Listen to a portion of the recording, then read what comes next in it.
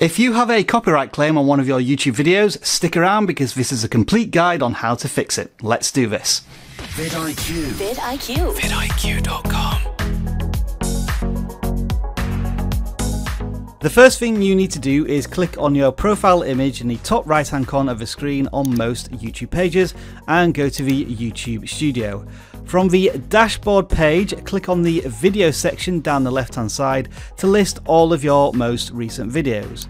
You will see a filter button which, if clicked, gives you the option to show you only those videos with copyright claims against them.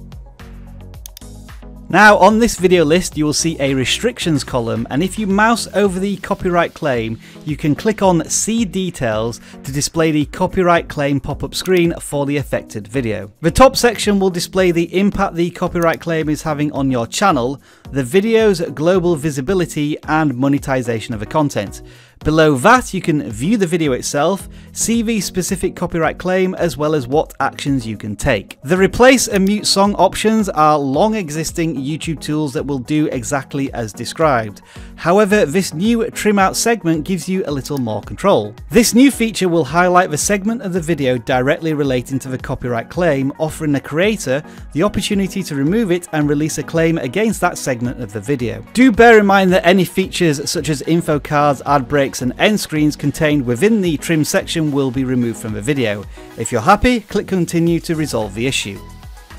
Have you ever encountered any copyright issues on your own YouTube channel, intentional or not?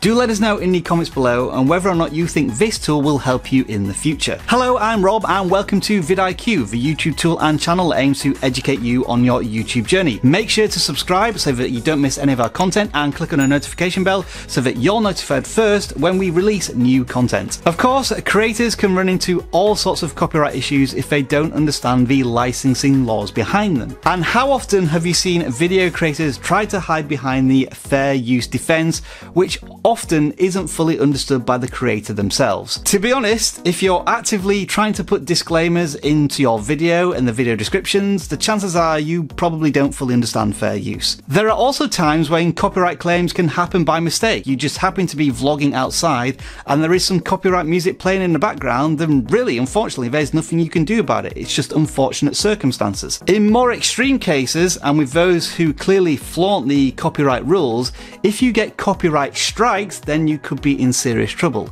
3 of them and your channel is terminated, no ifs or buts. So as a word to the very wise out there, learn up on copyright. There's lots of material on YouTube and I'm going to leave some links in the video description. If you do decide to trim the video, YouTube will need time to process this as well as re-evaluating your video for monetization.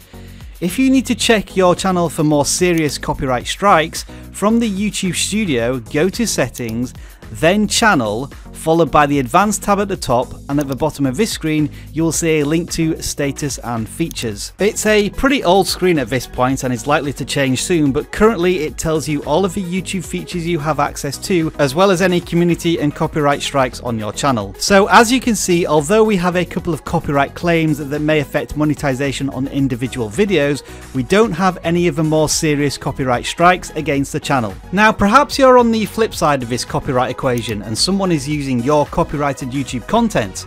Well, if you are part of the YouTube Partner Program, you may have access to the copyright tool which shows you if video creators are using your content without your permission. We have a full video tutorial on this tool, so make sure to check it out if you want to know more. And did you notice these extra features down the left hand side? Well, these are just some of the awesome channel growth tools you will get access to if you download vidIQ. It will help you research YouTube, analyze any video on the platform, audit your own YouTube channel and take actionable steps. It is free to download, there is a link in the video description.